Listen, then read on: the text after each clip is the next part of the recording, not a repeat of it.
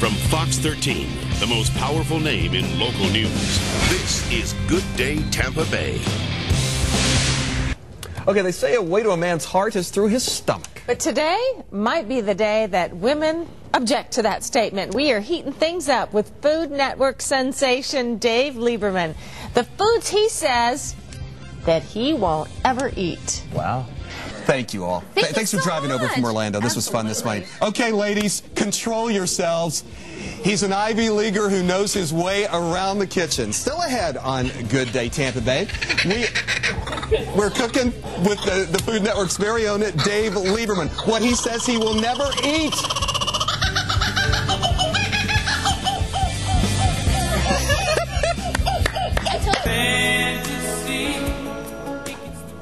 As Jen just told you, the Tampa Boat Show is taking over the Tampa Convention Center this weekend, and now is your chance to win some free tickets from Good Day Tampa Bay. Just call, these are kind of different numbers, so pay attention, 813-870-7146. Again, 870-7146. The 13th, 14th, and 15th callers will all win a free family 4-pack of tickets to attend the weekend show. Okay, ladies.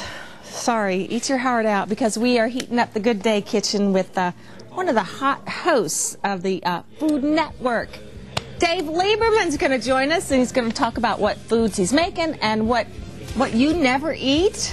Sure. All right, we'll be back with Dave Lieberman in just a bit. Helping you get your day started, this is Good Day Tampa Bay. Who's hungry today? At 25, he became the Food Network's youngest host. He was 25 and made People Magazine's 50 Hottest Bachelors. And now he's 28. Boy, you've gotten old fast, pal. He is quite the dish, too, ladies. Food Network's Good Deal host, Dave Lieberman, is here in Tampa, and you traveled just to see us. Thank you for joining us. Well, appreciate it. My pleasure. Okay, and your main thing is really teaching others some of the tricks about cooking. Absolutely. Yeah. And today you're talking about Spanish food. Spanish food, because it's sort of my favorite food to cook during the summer. Okay. Because it's very simple. It uses all fresh ingredients, but it packs. And it's also very bright, I might add. But it also is a perfect way to entertain because there's small little bites, a nice variety of food, and again, a lot of minimal. Cooking techniques. Yeah. Okay, and you've got a big event coming up tonight, ceviches? Yeah, tonight, ceviche in Tampa. Okay. We're actually throwing a tapas party with sangria, and we're inviting the public to come out and taste some of these tapas and taste some of these authentic Spanish ingredients. Well, as you start cooking, you're going to be making what? Okay. And all right, so I'm making gazpacho, and I have some other tapas ideas here too, but we're going to make a gazpacho, and I'm going to top it with some shrimp that I poached. So let me, and you can help me here. Okay, I'd love to. So basically, this is a sort of a dump. This is a dump in food processor. Gazpacho is a tomato-based cold soup. It's go ahead and throw some. It's got cucumbers and onions and garlic. And all the recipes are on myfoxtampabay.com. By the way. And I also put them up on on the website Olive Oil from Spain because these are all authentic Spanish ingredients. Okay. And olive oil is the backbone of authentic Spanish cooking. What about the red peppers? Yep. Throw it all in. Is this bread? And this is bread that you soak in water, and what that does is go ahead. Yeah, absolutely. I did just wash my hand. No, go ahead. And what that does is it's actually going to give the soup some body and thicken it up a little bit. But really, also what's going to give it that nice consistency. Go ahead. This is a hot red pepper to give it a little bit of a kick, and then I add some olive oil. It's also going to add some richness and also flavor. And this is one of the sort of more grassy olive oils from Spain. This is Pompeian, and actually Spain is the world's #1 producer of olive oil. I don't know if over Italy? Over Italy, way over Italy. 70% of world's olive oil. Let's see. Do you get this confused as well? Yeah. Because mine actually, is it backwards? Is Okay. Now, as you're fumbling with that top, are there any foods that you like or get grossed out by? You know, I try and be a really adventurous eater. but there are certain things like brains and kidneys and stuff that are on the menus today, like this sort of nose to tail cooking, that I'm not really that crazy about. I love sweetbreads though. Do you like sweetbreads? Have you had sweetbreads? I don't know. What do you mean, really, sweetbread? Sweetbreads, well, we won't talk about that. Anyway, I'm going to talk about the things I like. Later.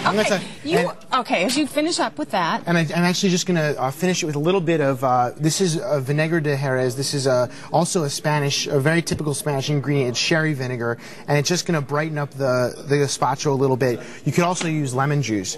But, you know, a lot of people don't realize that even when you're using these ingredients, there's a lot of variation in flavor. So when you talk about olive oils, I've set out 3 different kinds of olive oils here for you to taste if you want to. Right. Because even when a recipe calls for olive oil, wait, just my finger? Yeah, no, you can dip it with a little bit of bread. You're going to see that there are really big differences between the olive oils. Some are spicier, some are going to be grassier, greener, some are going to be very mild. That has a kick. It's almost like a spiciness at the finish, and that's Goya. And Goya and Star and Pompan, those are 3 everyday value brands that are available in every store, but that they have really different characteristics because they're used different olive varietals.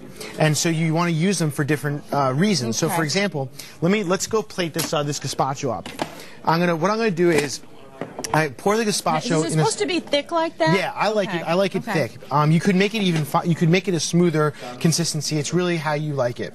So let me grab a little ladle here, and what I do is I actually finish the gazpacho with some of the poached shrimp and then a little bit of olive oil too. And you can choose of it again. Exactly, and you can choose the olive oil that you like best because it's going to finish it with the flavor. So here's a couple shrimp on top. Right. And this is one of the things you'll be demonstrating tonight? Yep, at Ceviche we're going to be serving all different kinds of tapas. Pretty. We're also Did I put enough on there? Oh, that was perfect. And then you can also they're also. I want to show the other stuff that is available or that you're going to be doing tonight. This is deep fried cauliflower with a smoked paprika aioli. That sounds we good. have say that again. Deep fried aioli sauce. This is a smoked paprika aioli. Okay. We also have chorizo with manchego and piquillo pepper. Again, all Spanish ingredients. We also have a potato cake over there with herb cream, and we're going to have all those plus a lot of sangria tonight. And that we brought some sangria for you actually. Right, and this is a clear or white sangria. You can do white sangria, red sangria. I like to do white sangria during the summer. I find it more refreshing. Yeah, throw lots of fresh fruit and citrus in there, and a little bit of brandy just for a little bit. The rest of the day. So. Oh, it's not that heavy. You can watch him every Monday morning on the Food Network at 9:30, and you can sample some of his cooking tonight at Ceviche. He is hosting a tapas party featuring everything from the recipe that you saw here to his special, this thing that's in my hand, the white sangria. For all of this information and the recipes, log on to myfoxtampabay.com and look under the Scene on TV section. And we say cheers to Dave. Salud. Yeah, salud. Thank you. Take care. Okay.